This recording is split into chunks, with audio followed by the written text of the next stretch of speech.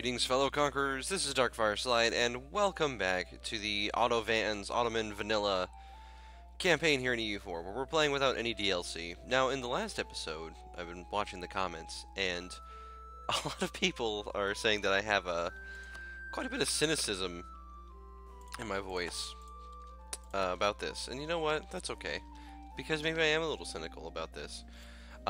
We retain our permanent claims on our on the Beyliks, and we've managed to conquer Byzantium. Not that that was a particularly difficult thing to do, but if you're playing the Ottomans for the first time, you should consider either doing that or taking over these Ottoman Beyliks with this mission. Let's see, where was it? It was yeah, expand the Ottoman. I think it was expand the Ottomans. No, that wasn't it. It was reform the Imperial Army. That's what it was. Yeah, you want to do that mission. Now, the nice thing is, and if you're playing as the Ottomans for the first time, you can go to this Decisions tab, and you don't even need to core Constantinople the same way you would core other provinces. You just, go to this decision, and you press this button, and it makes it your new capital. The culture and religion automatically change to yours, and you get a lot of development out of it. So this grows by 11, so it becomes a 34 development province, which is just ridiculous. So we're gonna go ahead and do that. Go ahead and knock that out. Now, interestingly, if we wanted to be crazy, we could get aristocratic and influence ideas and adopt an oligarchic administration and become a republic. That's a thing we can still do. So that's just always something fun if you want to change up your run a little bit. If your country can do this, give it a shot. Republics are a lot of fun to play. It can be interesting changing into one, especially because it really helps on later on. There are a lot of bad things that can happen as a result of not being a republic. But all that being said, we're gonna go ahead and core all of the things, and then we're gonna get rid of our fort here in Edirne because it's just overlapping. I mean, granted, it is a nice thing to have with this coastal fort, but overall, though, I don't really see it having much purpose. So we're going to go ahead and get rid of that because we can afford it. And then one thing we're actually going to do is we're going to have, let's see, is there a good province for a fort around here? I want to put it in this province, but the problem with putting it in this province is that it's a farmland, so it'd be really easy to siege. That being said, anyone that invades us from the north is going to have to stop here, and all these provinces will be safe from being besieged until that fort gets cracked down. On the other hand, it is also a ducat a month that we have to pay, so it's also something to keep in mind. It may be more, well, we're about to expand in this direction, so building a fort down here probably wouldn't be that wise either. We're currently a little bit in the hole when it comes to manpower, but that's okay. We don't really need manpower that badly. But anyway, we've accomplished 2 of our missions. We've gotten the City of World's Desire, which means that we gain 3 permanent claims on provinces we already own. So we're gonna go ahead and do that. But we get Tolerance of the True Faith +1 and Year of the Legitimacy +1. So that's fun, I guess. And then so by conquering Greece, we get the growth of the Ottoman Navy for 15 years. We get a lot more permanent claims. We get permanent claims specifically on things that I believe that Venice owns. So we've got a Smederevo. That's not even. Is that a real word? No. I don't even know where these provinces are. Oh nope, there's one. They're Serbian. They're Serbian provinces. Okay. On the Russia area. Okay. And the Aegean Archipelago. So, before clicking button, these are our claims. After clicking button. Okay, so that's sensible. We get a lot of free claims on stuff. And these are permanent claims from the looks of it. So, we will forever be able to attack these things. Now this is really interesting, because Venice is our longtime enemy here. He owns some provinces around us that are really inconvenient. for him to be able to own. So we would love to take those from him in a war, and what's convenient is Genoa here is allied to him, and he also owns a province that we would really just love to be able to take. And depending on how things went, we could even potentially take a province up here for free, and that would be stellar. Now, I believe there were some things that happened prior to this patch where, you know, you would hug Crimea and they would like become your vassal. It was something along those lines. It basically allowed free expansion into this area after a certain amount of investment. But I don't know if that's still here in the new version of the game. So we're kind of dealing with the changes that this has made, and I like these changes. There's a lot of cool stuff in here, a lot of stuff to conquer, a lot of fun stuff like that. Wow. So some of these missions, I wonder, it's like, okay, so you finally conquer roads after getting through all this stuff, and what's your reward? Ship durability plus 5% for 20 years. Okay. I kind of miss the old missions that would give, like, stability and, you know, improve taxes and stuff. But whatever. We're going to go ahead and advance our technology in military. Now remember, we are going to play this entire campaign in vanilla, meaning no DLC of any kind, not even any unit packs. What will we do without unit packs, guys? Our units aren't going to look good. I mean, look at that. They look like everyone else's troops, just with different colors. It's almost like this is Total War or something. Sorry. Couldn't help myself. But we are... Oh, let's see. What mission can we accomplish? Oh, expand the Ottomans. Oh, we can make Constantinople even bigger. Well, let's do that.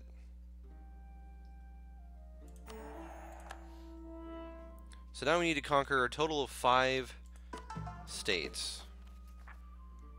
But we already have 11. I don't understand the question. Alright, Venice is fabricating claims. That's adorable. Now our only ally currently is a horde. Let's see. Mazandarani. Mazandaran has possibly the most fun name out of anyone in this region. Kind of rolls off the tongue. Although I do like Mushasha. That's pretty fun. I like what they've done with this region. It's a lot more interesting than what it was before. Although, is Yemen a formable nation now? Because that would be...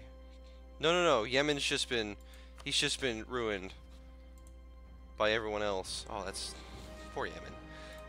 Medina is its own thing now. With Hijaz being, you know, significantly reduced in size. There's a desert in the middle of the desert. Probably just to add some terrain diversity to the area. But enough admiring the new changes. Let's play here. So what's our immediate plan? Tlemcen wants to land. No. Sorry, Tlemcen. Morocco currently getting conquered by probably Portugal declared the war. Yeah, Portugal's just going for it.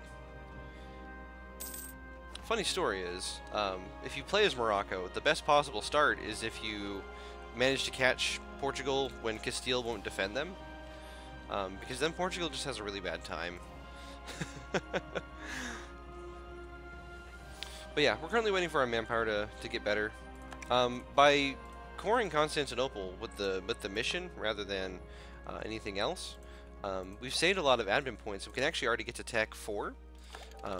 Just kind of consolidating this already really strong start, and we're going to go ahead and build some tax buildings in some places. When I say tax buildings, I mean churches, but what's the difference according to EU4?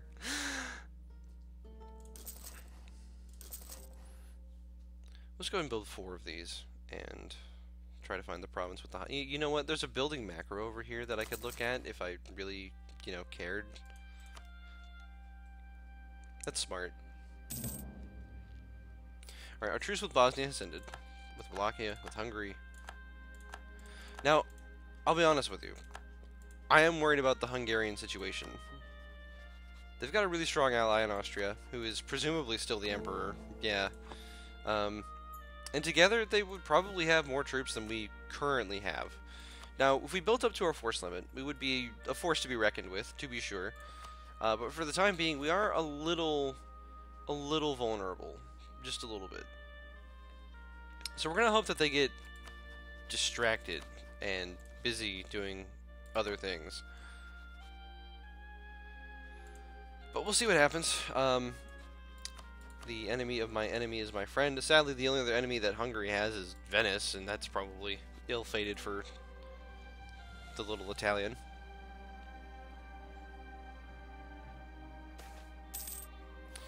And we gain some corruption. Now, corruption is something you still have to deal with if you have no DLC. England has finished the War of the Roses. The Lancasters, the Lancastrians, the Red Rose has won. That's historical. That's what's supposed to happen.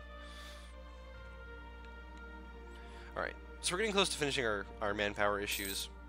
We're probably going to try to build up to about, I don't know, 7,000 or 8,000 before we declare this war. But I mean, we're still coring provinces, so it's going to take a while. Moldavia has been discovered fabricating claims. Well, that makes sense. Gazikumuk wants an alliance. That's going to be a no from me.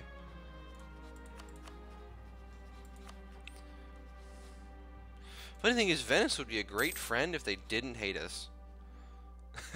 And if we hadn't rivaled them and wanted to take their stuff in turn. Funny how that works sometimes. But as you can see, our income has gone from like 2.5 a month to like 7.2 per month. So that's pretty awesome. We've got 3 boats. We might as well have them trade. I don't think it's going to really matter all that much. Now, now this is great. So, in case it's any indication of how much a DLC actually does, when we go to select mission, the select mission button here, the only thing we can actually do with our ships is protect trade. So we're going to have them do that. Apparently in the Ragusa node, we would get like 0.5 a month in profit. That's pretty good. Let's do that.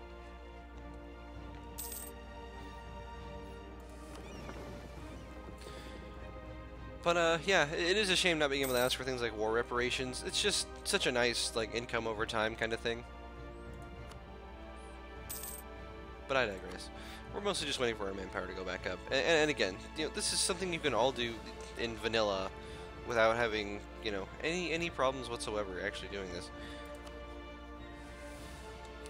Alright, so it is harder to fabricate claims on some of these people. It looks like it's 25 to fabricate a claim now. It used to be 20 base, I believe. So that must have been a change that they made in this update. The Rule of I think it's Rule Britannia is what it's called.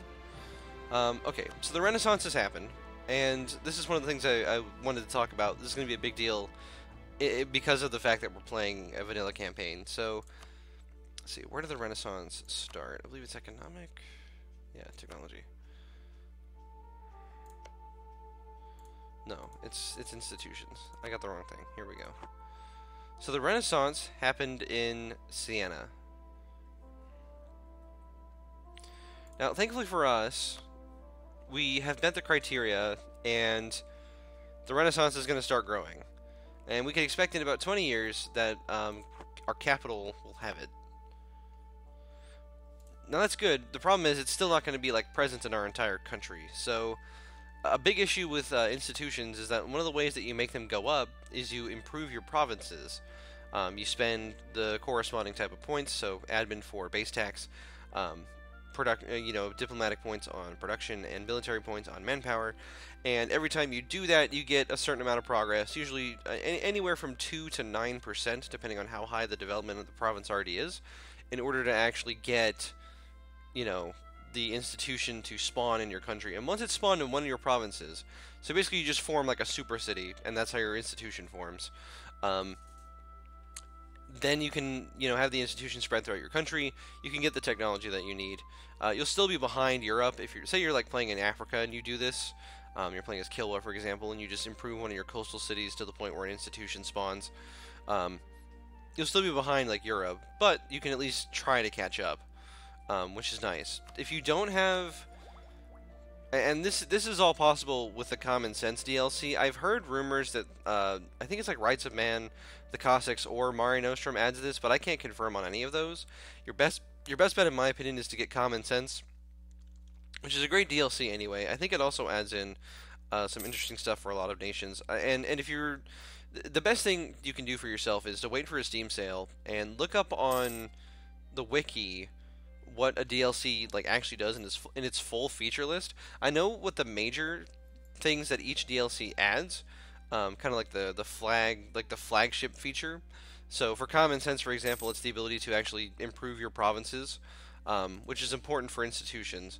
Um, and then for Art of War, it's being able to transfer provinces in wartime. So we talked about that in the last episode, how you can transfer provinces if you have the Art of War DLC, but we don't have that. So that causes a lot of issues. So if we call an ally into a war and they want to help us by sieging down a province, we can't just let them do that. And so in a way, it actually makes the game more fair, because a strategy you would do in the past, especially as or not in the past, I should say, but with the DLC, is that if you're playing as a small nation, you just have a bigger neighbor, sorry, I'm losing my train of thought.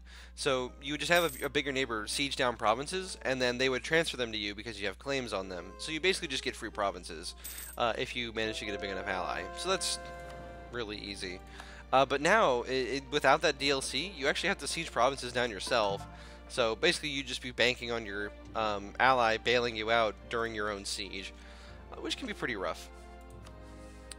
Now, thankfully for us, Karaman has not gotten a single good ally. So, we'll be taking a lot in this war when we start it, which is nice, which is good. We are still waiting for those 3 provinces to core in Greece. We can expect a rebellion to fire, most likely, but we get an Islam event, so we're going to go ahead and keep moving towards legalism, just because I want the tech cost. Having like 5% tech cost reduction is really nice. I think it's going to go up now, though, because we moved further towards... Does it not go up incrementally? That's weird. That's really weird, if so. You would think it would be 7.5%, but it's not. I guess it's either... it's more of like an all-or-nothing thing now, instead of like a gradual bonus. I think I like it more as a gradual bonus, if I'm being honest. But that's okay. Oh, no, it changed. It's just on the month. Okay. There we go. So yeah, 15% more taxes, and we're making a lot of money now. We're going to go ahead and pick up Diplotech 4. I imagine that Diplotech will be lagging behind pretty much the entire run. That's my suspicion. Now, one thing you could still do in vanilla is check the ledger, and one thing I'm actually very interested in knowing, just to get a ballpark figure, is to look at everyone's navy, and really interested in seeing what Venice has. So Venice has 33 galleys. But the thing that's terrifying about Venice is that I believe they get a tradition. No, they get an idea later on that improves their galley strength.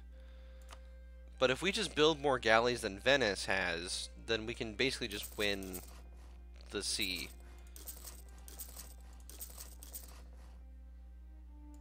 So we're going to build more galleys. I don't think we have 12 transports. We're going to have 26 galleys fairly soon here. And Venice only has 18.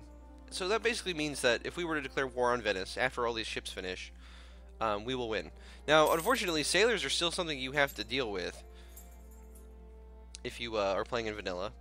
And that sucks, because sailors... I mean, I understand why sailors are in the game. I don't like that they are in the game. I wish that it was something else instead.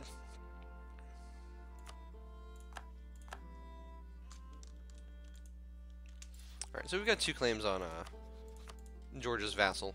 And vassals are a whole other thing we haven't even talked about. And we'll worry about vassals as we get one. Okay, let's see. We can make the territory of Moria a state here. Now, is that going to be worth it?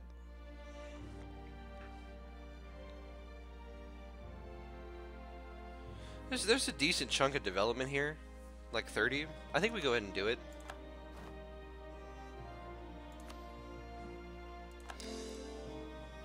Yeah, it's a profit in the long run. So, and as autonomy lowers in these provinces, we'll be getting more and more. Because the problem is, when you first conquer a province, you know, autonomy is pretty high. But over the course of the run, things will get better. I think I'm going to go ahead and build another temple. Just keep our income growing, because we're making a lot of money. It's nice being big at the start of the game. And not even having to build up to our force limit and just having tons and tons of money. Alright, we have a royal marriage offer from Ottovans-EU4. I'm gonna have to decline on that one. We don't really... one of the nicest things about the Ottomans playing starting out is that they're a very self-sufficient nation. They don't really need to play the diplomacy game nearly as much as like any other nation. And I was wrong about the fabricating claim cost. It's still the same. We just already had a claim on Trebizond and on Imereti, so we didn't actually need them to begin with. Now, one thing we can definitely do now is hire some advisors. We're gonna go ahead and do that. We could actually afford multiple +2 advisors. I don't really want to, just because I like having money, but having 10% more manpower would be very nice. That of course is our cap, but it also improves the the rate at which manpower comes back, just because the maximum is higher. Look at it! Look, we basically have to get +2 advisors, or the +1s that we do have are not very good. So we could get the, we might as well get the spy construction network speed. We can get a theologian, and theologians are great because they, you know, reduce your national unrest, and that's just awesome. So I think we're gonna go ahead and do that. I think a theologian. Now this is pretty funny. All of our advisors are Bulgarian and Orthodox, so you know something sketchy is going on in the court of the Ottomans. All the advisors are Bulgarian. Now that's all just random chance, but still, it's pretty funny. Let's see, is there anything we could do? We could be doing with our diplomats, and the answer is absolutely yes. We're gonna look at fabricating on Wallachia. Now, are the knights protected by anyone? I forget this. They're currently allied with Venice, so why not fabricate a claim on them? Let's just go ahead and do that. Look, they've got 5,000 troops. They're just standing there, minding their own business, having no idea what's going to happen to them. Oh, Venice finally rivaled us. Well, thanks for making it official. Now, the funny thing about Venice is they actually have a lot of development for how geographically small they are. And alright, let's go ahead and find them in the ledger here. So they actually have a force limit of 24,000. You know, that's it's only 7 less than what we have currently in our army. Though we could build 10,000 more troops in our army. We're not going to yet because we just kind of want to make some money and spend our money on some advisors, which is quite nice. Remember, if you're ever having economic struggles, if you can get away with it, delete some troops. It sucks that you lose the manpower, like it doesn't go back to the pool. But if you need money, that can be a way you can do that. Just go ahead and move all of the boats.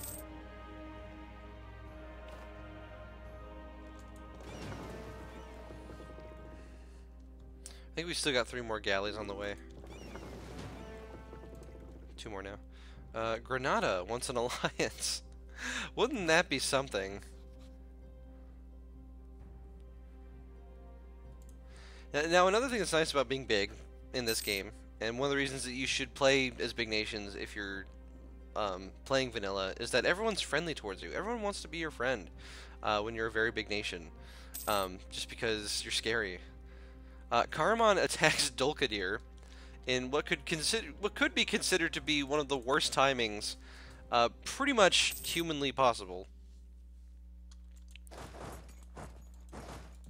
Reason being, let's see, does Dulkadir even have any allies? He's allied with Samtski, who is this little nation over here. I don't know if they can actually get through Ottovans-EU4. I guess we'll find out. Not that it really matters, but I think with 10,000 manpower, this should be a pretty safe war. Especially because we're getting back so much per month. So we are going to go ahead and just declare, and this is, you know, another thing that's great about the Ottomans, if you're new, and if you've got the game in vanilla, is there's just so much to do. There's so much conquering you can do, and you can just start out really, really strong with basically no problems. No economic problems, nothing like that. Especially if you know how the game mechanics work. I've been thinking of making a video that I'm going to call the beginner's toolbox, where I just kind of go through and say like, hey, here's how the UI works in this game, so that you know what you're actually looking at here. All right, now the funny thing is we're going to declare war on Karaman, but we're gonna vassalize Jandar in the process. Actually, we could drag them in as a co-belligerent, and this is a great time to show off or explain how this mechanic actually works. So we're ready. We're going to declare war on Jandar here. Now we do have these rebels, as we can see, that are threatening to spawn in about 6 years or so. We're expecting this war to be done by then, so that we can then go back and deal with the rebels that are about to spawn. If you're a small country, these are actually threatening. As the Ottomans, I don't think that these rebels are going to give us much trouble at all. They're usually about 10,000 stacks if it's just like a single province, which it looks like pretty much all of these are. But yeah, we're going to go ahead and declare war. And now, normally you don't want to click this button, because if you call someone in as a co-belligerent, it means they get to call in all their allies as well. Thankfully for us, Karaman's only ally is Jandar, and Jandar's only ally is Karaman. So this is really convenient for us, because then the reason you do this is so that the allies that get called in, their provinces are the normal price instead of twice as expensive. So if you're ever worried about answering a call to arms that you know is going to be a losing war, even in a separate peace, if you're just a regular ally in a war, you're not the main target, your provinces are twice as expensive to take. So usually they'll just take money from you in that event, which sucks, but it's not the end of the world. If you want to keep an alliance, for example, or you don't want to lose diplomatic reputation for whatever reason. Okay, we're going to go ahead and declare this war. We're just going to swoop in, crush the army, crush the navy. There is no escape. You will be auto-vanned.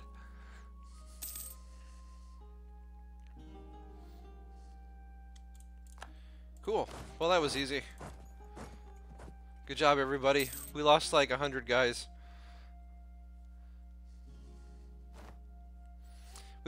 We lost more in this disease outbreak than we did in anything else. Now we're gonna go ahead and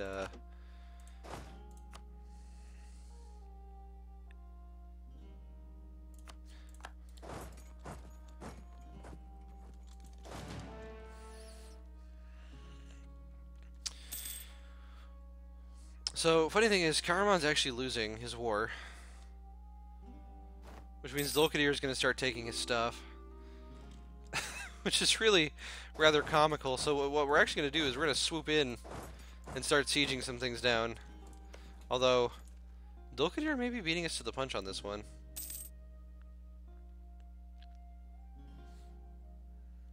And that's just fascinating, really.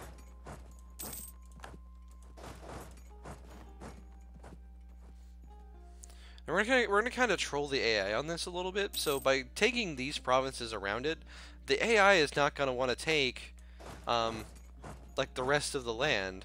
Where is this army going? How far? How long is he gonna retreat for? That's just silly. Who's Scoop? It's this province. This is actually a decent province, so we're just going to suppress the rebels, because the rebels, we're a big country. Rebels aren't really a problem.